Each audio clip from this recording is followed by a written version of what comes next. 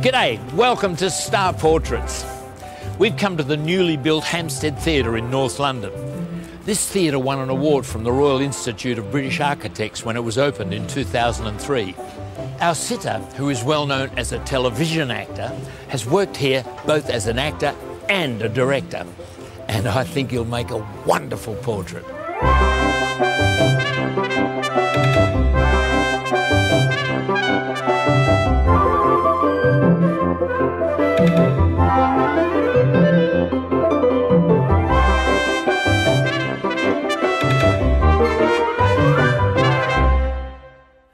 Our sitter had a career change when he joined RADA at the age of 27 to become an actor. But it wasn't until he was in his mid-50s that he touched millions with a television role that was written specially for him. Well, I'll tell you exactly what the problem is, Mr. Sturgeon. I was out the back working in the garden when he arrived, so I asked him if, for the time being, he'd put it in the downstairs toilet for me. And you know what he's done? He's only planted it in the... A classic series. It is, of course, Richard Wilson. How are you, Richard? Rolf, I'm very well. How are you doing? I'm very fit and well. Good. I can't wait to see this because you've got such an expressive face. Tell me, what was your reason for agreeing to have your portrait painted? Well, I mean, I could say it's nice, the idea of getting a portrait, which I haven't had done for a very long while. I don't know, I suppose it's rather fascinating to see how others see you. A bit frightening as well, I have to say. Yeah? What sort of a portrait are you hoping to go away with at the end of all this? Oh, flattering. Let's go and do it then. Okay. Three distinctly different artists are going to create Richard's portrait. Richard Brazier has a studio in a converted school in Battersea in London. He paints in oils and gets around 10 commissions a year. He's painted Lord Wakeham, musician Mark Eitzel, and writer Hanif Qureshi. Claire Shenston lives in a wonderful purpose-built artist studio in West London. She graduated from the Royal College of Art, where the acclaimed artist Francis Bacon came to see her work. He was impressed and bought one of the pieces. They became friends, and Claire made over 50 studies of him, including this portrait, which is held at the National Portrait Gallery. Our third artist, Charlie Wells, lives in Spitalfields in London. He gave up his job as an architect in 1991 to pursue his dream of becoming an artist. Charlie uses computers for his work, and his portraits are hand-drawn directly onto a laptop before being transferred onto canvas. The results are clean, bold, and vivid. How different are they? And what are they going to make of our sitter's famously expressive face? And remember, they've got no idea yet who it is they're going to paint. Claire, Charlie, Richard, looking forward to it? Yes, very much. We're all pretty scared, though. Terrified. Well, let me tell you a little bit about our sitter. He lives locally, but he was born in Scotland. He's received BAFTAs for his television work, and in 1994 he was awarded an OBE. But I think he's best known for playing a melancholy, miserable old grump in a television series that ran for 10 years. Any suggestions? I'm desperately trying to think. We thought it was a woman, and now it's a he. Well, like a sort of vague inkling for Michael Gambon, very rough guess. No. I know who it is. It must be the character Victor Meldrew. Shall I go and get him? Oh. It's the guy who does One Foot in the Grave. You know, the old grumpy guy. Oh, wonderful. Wonderful face. Oh, how wonderful. Well, here he is, and he is, of course, Richard Wilson. Hello. Can I introduce you? This is another Richard. Hi, nice to meet you. Hello, Richard. Hi. This is our lovely Claire. Hello, Lovely Claire. to meet you. Richard. And Charlie. Hi, very Charlie. pleased to meet Hi, you. how are you? Nice to meet you. We've got a really nice 50s set, but you will be seated on the chair with this marvellous muted reds of the seating. So I am I back you. to the audience? Well, there's no audience in at the moment, so... And you're not selling tickets? No. Oh, right. OK, time to get the show on the road. Richard Brazier is going to be painting on a pre-primed white linen canvas. Claire works intuitively and hasn't yet decided on her approach, and Charlie has no canvas or paints. He's brought along his laptop. Do you work straight onto that? Yep, the computer's my canvas. I use a program called Photoshop that lets me use my finger as a pencil. That's always scared me. Can I try it later? You certainly can. Good. I can't wait to see it. You okay, Richard? Yep. Okay, everybody, let's get started.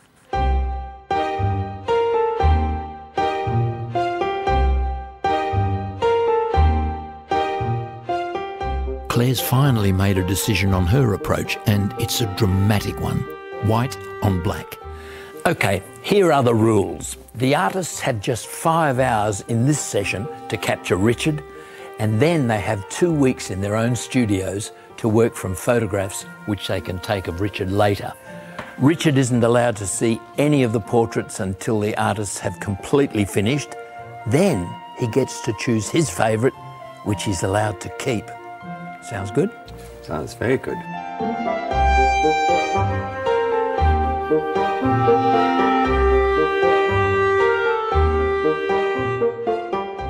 Normally, I wouldn't have my back to the auditorium.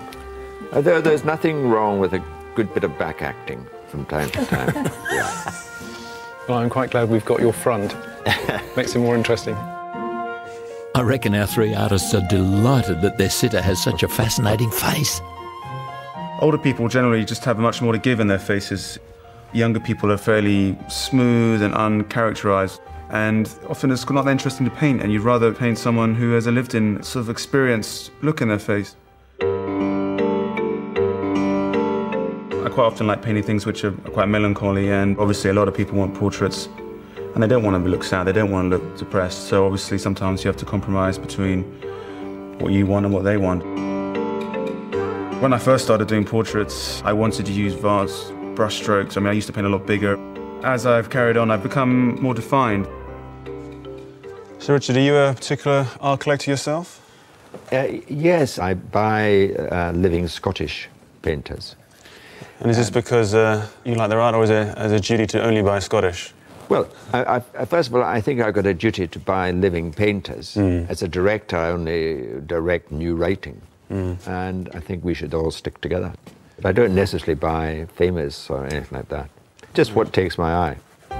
Richard Wilson collects work by Scottish artists, including Alexandra Gardner, Alison Watt, and Anne Oram. I wonder what sort of portrait he's looking for to add to his collection. Richard, what do you look for in a good painting? Well, I remember making a great breakthrough in looking at paintings when my friends who were at art school said to me, "You're trying too hard to find something. You should just let it wash over you. You should just let it do what it does." Do you enjoy colour? Yeah. And what about sculpture, Richard? Yes, I like sculpture. I've got a couple of sculpts by Scottish sculptors at home. Rolf, would it be all right if I moved round and had a look at Oh, I would think so. Richard Okay, from a different angle? if you're scrutinised from anywhere. Scrutinised Just from do any a bit angle. of Yeah, sketching do it. from Yeah. somewhere else. Yeah, lovely. This is a first. How's it working, Claire? It's extremely useful to be seeing Richard from this angle because I can see all sorts of answers to structural questions that I wasn't sure about seeing him from one angle. Do you see a different person, Claire? I don't see a different person, Richard, but I do see a whole different structure. I've got lots of linking shapes from this side, and I can start to plan possibly a composition. Right. Claire produces many, many drawings of her sitters. She likes to explore internal emotions as well as the external aspects of a face. And because of this, she often produces more than one finished portrait. I like the feeling that there are 3 aspects of somebody rather than just one. I can't produce a single image of someone anyway. To me, it's just not a satisfactory statement about the hugeness of any one person. So at least a triptych allows three aspects as opposed to one. There are already marked differences appearing between the three different styles. Richard's painterly approach there with the beiges and flesh tones, and Claire's stark face appearing out of the black. And then moving over to Charlie's simplicity of line on the computer. So, Richard, I guess you're normally a bit more active when you're on the stage. Yes. And do you prefer acting to directing, or...? I prefer to do both. I like changing hats. Yeah. And how would you describe your directing style? I'd like to think I'm a minimalist. Minimalist, yeah. Yeah. A good piece of direction, you shouldn't notice it. And you shouldn't feel that the actors are acting with a capital A. So, Richard, I wondered if one of the portraits was sufficiently minimalist that it would be able to be hung in your house. Well, are you suggesting that you might be a minimalist too? Yes, it's quite stripped down, yeah. Well, in that case, you stand a very good chance of being plucked out of the three. For Charlie, his computer is a drawing instrument as valid as any pencil or paintbrush. The nice thing about a laptop is it has this trackpad, and there's something very funny about moving your finger here and watching the cursor doing pretty much the same thing on the screen. It's like the paint is coming straight out of the end of your finger. What I do is construct the face but by drawing every single feature on a separate layer. So it allows for making those adjustments that all portraits require. A marked contrast to Charlie's earlier work, large, wild, abstract pieces. I had no idea at the time who inspired him. And most people I talk to have a mental picture of Rolf Harris doing these enormous things where he'd sort of start at one end of the wall, sort of whistle and make funny noises and sort of do this, that, and eventually get to the other end of the wall and then sort of come back again and put in a different colour. And I think it sinks in for a child who then ends up doing quite big paintings. That has to be something from which you learn. Right, back to the present. Would now be a good time for me to have a try at this? Yeah, sure, I'll open up the screen for you. Good luck. It better not be better than mine.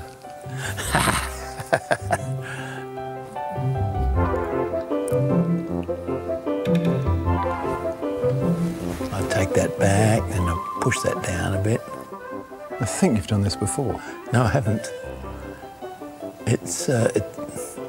I'm finding it most enjoyable. You're a natural. It's not bad for a first time. Oh, I can't get his head. It goes right up there somewhere and across to there. Oh, gosh. I'm getting so lost. I'm impressed. How long have you been doing this? Sort of 3 years. It took probably a year just to get used to using the trackpad to draw with. I'm having fun, but it scares me. I'll let you get back to yours. Just... You going to save that? Yep, definitely. It's done. Listen, we're almost halfway through. Shall we have a break now? Oh, Lovely. yes. Yeah, yes. good. So, Richard, how are you enjoying being studied so closely by the three artists? Well, it's very frustrating not to be able to see what they're doing. Do you find that there is any sort of correlation between you as an actor and them as artists, because they spend a lot of time studying people, and Yes. I guess you do too as an actor. Of course. When I was introduced to them, I noticed that they were very beady.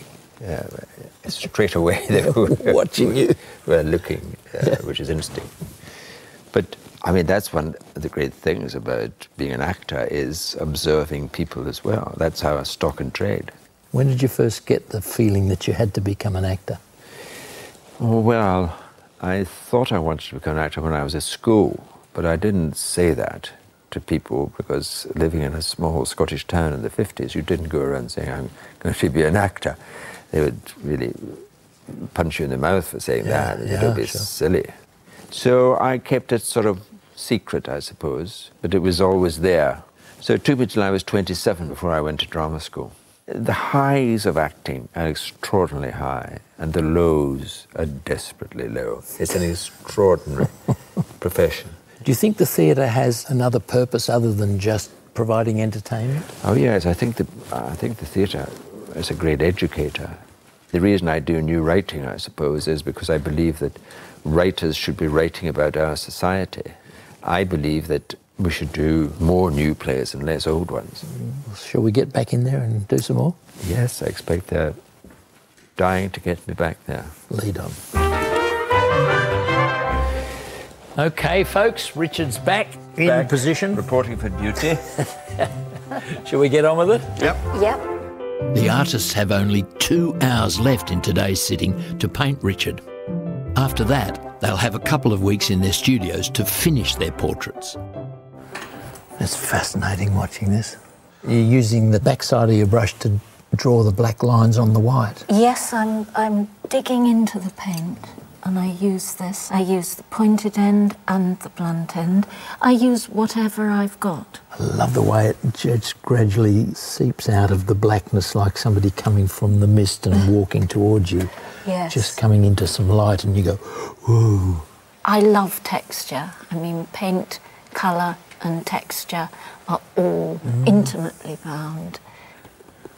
Oi, that's good. It's pretty basic. I'm actually pretty happy with the profile I've got. When I did the proper picture to maybe get him slightly more on, I find it's very More straight. very angular. I just slightly more facing on would be good. You can sort that out when you take the camera shots, eh? Yeah. Lovely light on the lip, that bottom lip. Yeah. Well, it's pretty important. I think it's one of its main characteristics.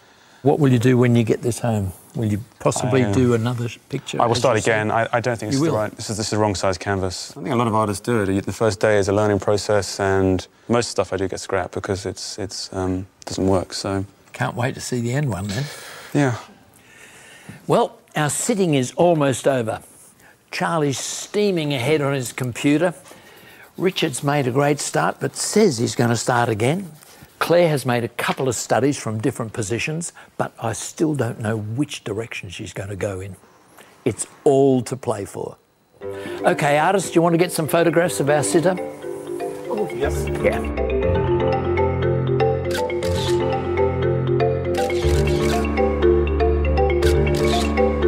OK, Richard and Claire, brushes down. Charlie, fold your index finger away. Oh, dear. Work is over for today.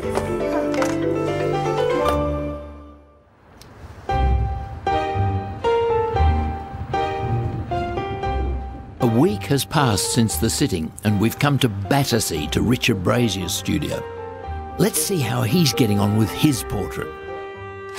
I didn't feel that I could capture Richard's particular characteristics that well from the view that I had, and as always, when a painting goes badly, I scraped it off. The main painting that I'm doing now is from a different angle. I felt the most important part of his face to get first was the jaw, the mouth. He's got a wonderful, almost pursed look on his lips, as if he's sort of holding back on something and not sort of saying whatever he wants to say. Ideally, I'd like to get some hands in and really try and capture his, because his arms are crossed, and I really like to get that and really get that look of sort of sullenness which has come across in this painting. It's unusual to be working with such a strict deadline, and I generally tend to prefer painting from daylight, but I will be working pretty much night and day for the next week, so I won't be sleeping very much. Gee, poor old Richard. Over in West London at Claire's studio, things are completely different.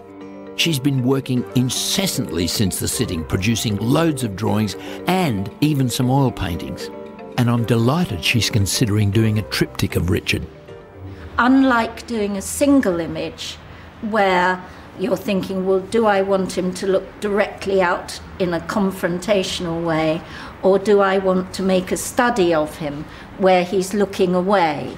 In a triptych, you want both. Triptychs were originally created as altarpieces. But over the years, artists have been using the triptych to express themselves in different ways. Francis Bacon, for example, loved them. He could explore different aspects of the sitter and of his own work.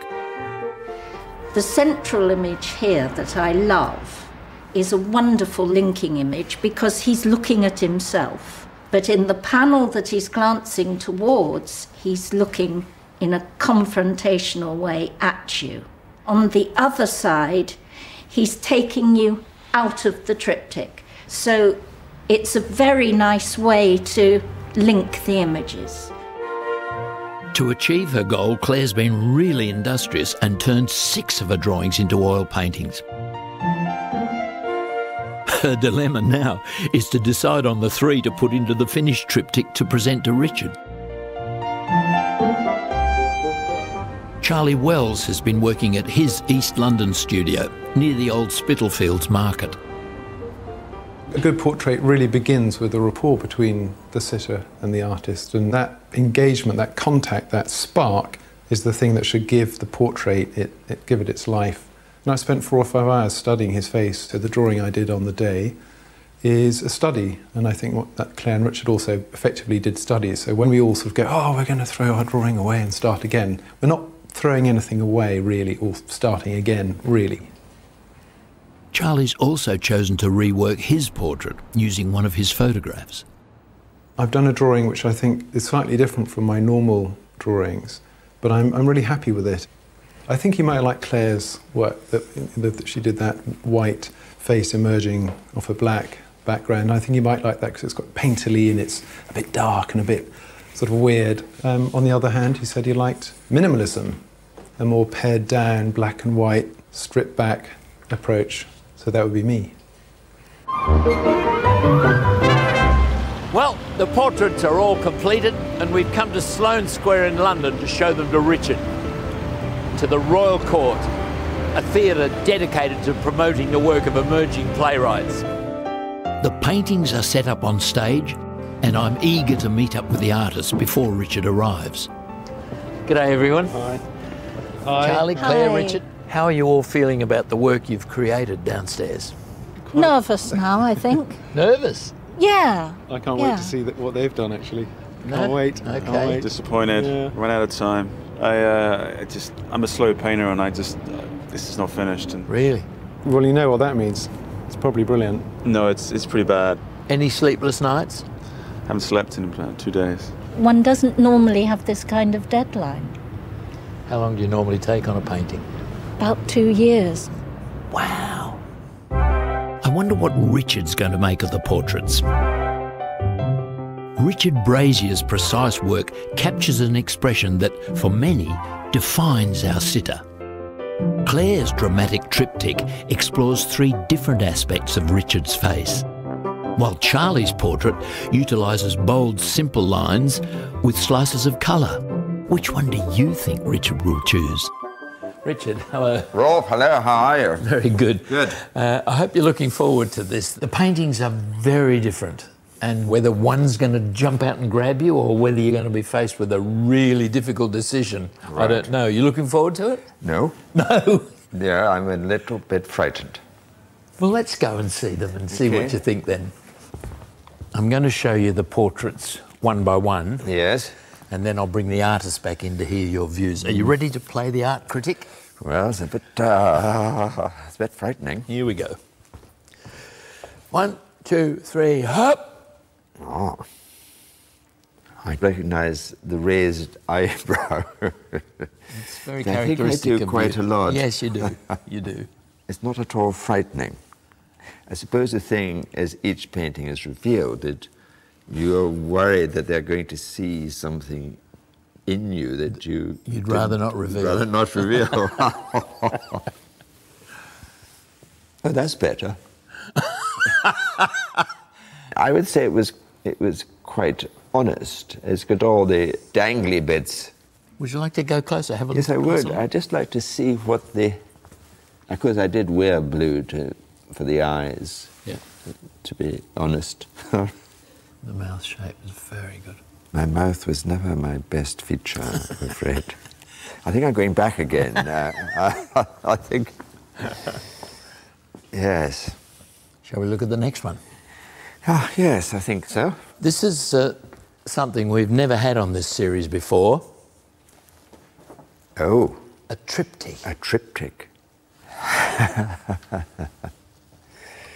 Well, yes, that's... Once again, very recognisable of the raised eyebrow on Absolutely. on the central one particularly. Yes, I think the eyebrow's raised in all of them, isn't it? Yeah, yeah.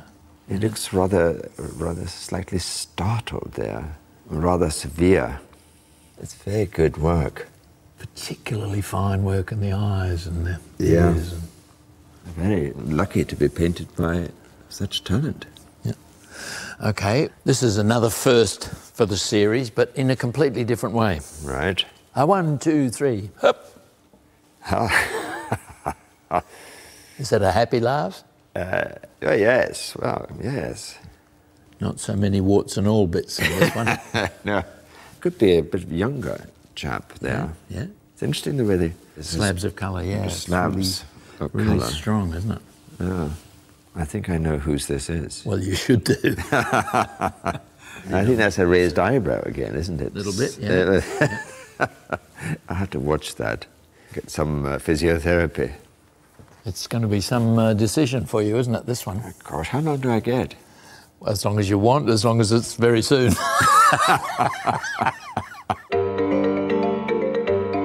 In just a few minutes, I'll be returning with the artists for Richard's decision.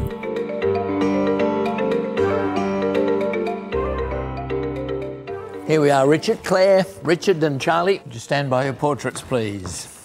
I think they're all wonderful after having had a good look at them.